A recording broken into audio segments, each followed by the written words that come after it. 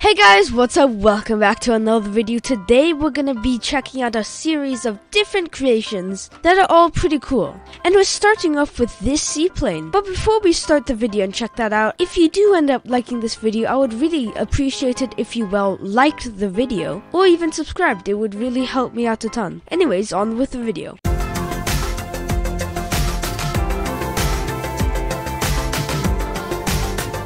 Okay, so let's hop on this thing. It's a little bit sideways, but I'm pretty sure we can fix that with a little bit of rudder. And we should be able to just hop on in here. Cool. Let's turn on our two engines. Oh no! Okay, that wasn't a very graceful takeoff. I think we're missing some propellers and we've damaged our float. But I mean, we're up in the air now, so that's good. So let's see this thing's features. So this thing looks like a very cheap and lightweight waterplane. It literally looks like you got a little pod with two seats in it, strapped two wings, two floaters, and a tail onto it. And then connected those all with pipes. It's just like the lightest thing you could get. Let's see how's it like in first person. It's not bad actually. There's a lot of visibility. It might actually be better than a lot of the planes on there in the workshop. Let's see if we can do a landing on land. It's not gonna go well. I mean, at least we're kind of lined up right now. And turn off our throttle. Because of how Stormworks physics is like, you'll literally just drop very quickly once you turn off your throttle. And that was an okay landing. We did destroy our front floaters. Oh, look at that! The plane's actually bouncing and just jumping up and down. Can we actually take off with this again? Oh no! Oh! Okay, we definitely can't take off like this. Okay, well, let's go on to the next creation. Sticking with the theme of aircraft and being very small, we have here a VTOL that is very skinny. I think the only reason it's this wide and not smaller is because the seats wouldn't even fit. Okay, let's see how this controls. Actually, this is very stable. Like, look at this. I'm gonna press all my buttons and I'm not even flipping at all. The only reason my thing's turning is because I'm strafing, which turns the body a little bit. This is an amazing VTOL. I might actually use it sometime. But this is a weaponized creation, so it does have two guns and some missiles. Oh, and some flares at the back. So let's try out the weapons right now.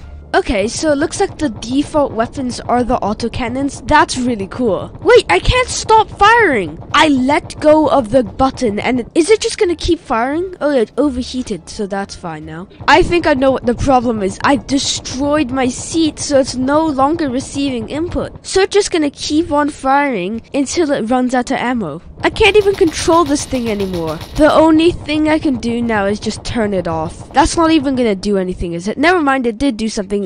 Now we're falling out of the sky. And now I'm on fire. Okay, take two here. That's not a very good design if your autocannons will literally destroy your seat. Okay, so to fix that, I just turned off vehicle damage so we won't get destroyed by our own guns. Anyways, let's try firing. So that looks pretty good. I have no idea how those bullets would hit our seat. Oh, never mind, I just saw some dust. Okay. So, apparently we can change the aim. Oh, what is this? Oh, this is camera mode. Okay. And this is just normal WASD. So if I did this, say, I can just look where I want to shoot and press the shoot button. That's actually really good. And then we can change weapon type. So we have this autocannon and now we have missiles. So it's gonna be cool to see what these are all about. Let's fire one. Okay. Actually, they're not even making big explosions. And I have infinite ammo on right now just so I don't run out of rockets. But look at this. The explosions are so small. They're just gray explosions. They don't even have any red in them. They're just like little smoke particle effects. Anyways, the last thing we can do with this thing is to launch the chaff.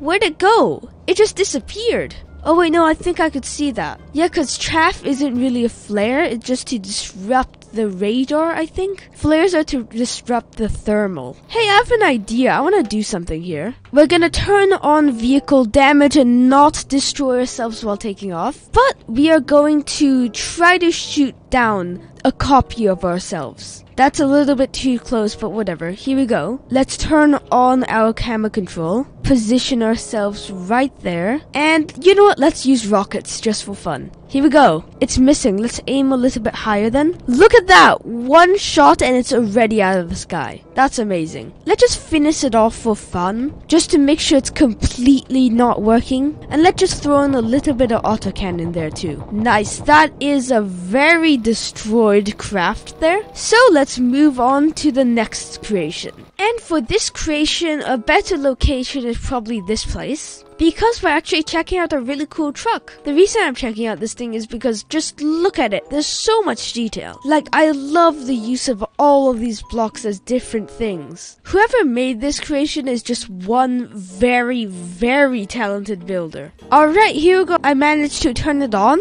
This thing is much faster than I expected. Also, now that I got it out of the hangar, this tanker portion, or at least where you put the fluids in, is a lot smaller than I thought. It looks like it actually might be smaller than the cabin of the truck. Oh no, we're about to crash. That was a very violent crash. Alright, let's try that again. But before we start driving, I want to check, does this thing spawn with fluid inside? Oh, actually, it looks like it does. That's really cool. So you could totally use this for like transporting fuel and crude oil in career mode. And like make a profit selling that stuff. Okay, it obviously doesn't deal with crashes well, but let's see how it can deal with off-roading and some hills. Oh no, but not trees. I don't think any car can deal with a tree at full speed that well. This actually isn't bad. Never mind, it's doing pretty bad. It's not working anymore for some reason. Let's restart the engine. Maybe that's the problem. Ah, there we go. After a bit of messing around with the gears, I think it's working now.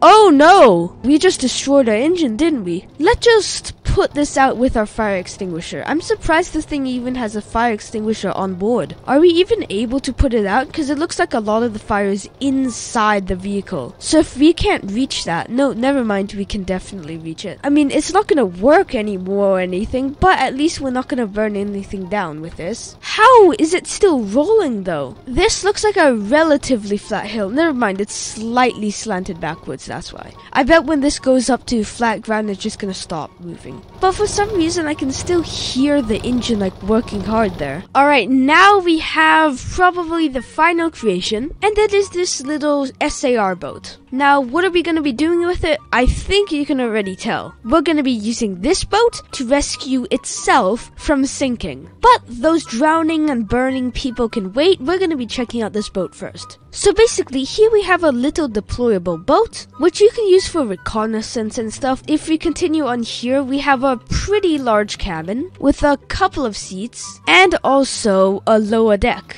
It says keep closed because sometimes you'll have water trickling in here, and I'm pretty sure there's not really a way to get water out of that, so you do have to keep it closed. So here we have a bathroom, we have a tank room. Okay, now we have the engine room. This is a mess of cables and wires. Up here looks like a nice little living area, and that's pretty much it. And now I guess it's time to save those people. But how are you meant to start this thing up? I don't see any buttons here. I honestly don't see any buttons that could start the engine. You know what? I bet you there's something back here that I missed. This is really not a good time to be having issues with the boat. I feel like swimming over there would be faster than trying to start this thing up. Why is this called an emergency exit? It literally doesn't lead you to anywhere. What if I close the hatch on me? Okay, Stormworks just doesn't let the hatch close. Oh wait, but now I'm stuck for the rest of eternity. Honestly, I'm stuck. Oh wait, I just remembered you can open hatches. Maybe the start off button is somewhere in the engine room? Sometimes it's like that, but normally it's only like that on big ships, you know? Okay, so after reading the Steam Workshop page, turns out you have to press these buttons, like the tiny buttons that are hidden.